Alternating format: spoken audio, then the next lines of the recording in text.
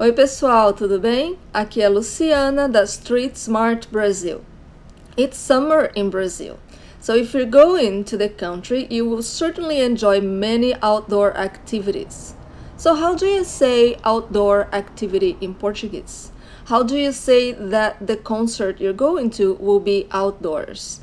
In this lesson, I will show you how to say outdoor in Portuguese, and I will also show you how we use the word outdoor in Brazil, which I find funny.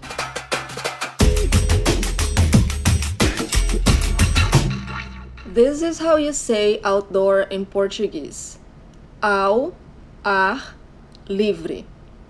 But we say the two first words all together, so it sounds ao ar. So that you have to practice to sound natural. Ao ar. And then you say it all together. Ao ar. Então, ao ar livre. Ao ar livre. Let me show you examples using the expression.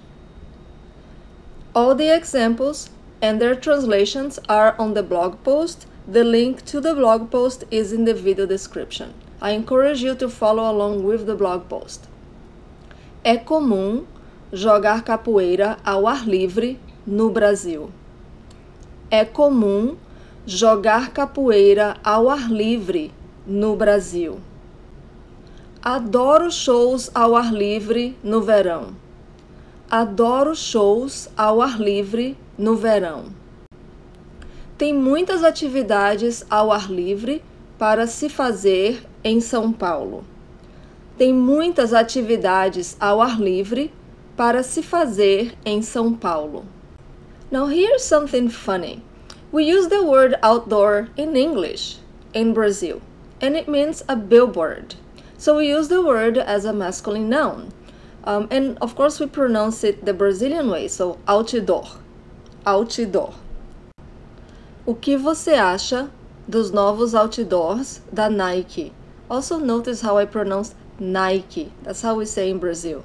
O que você acha dos novos outdoors da Nike?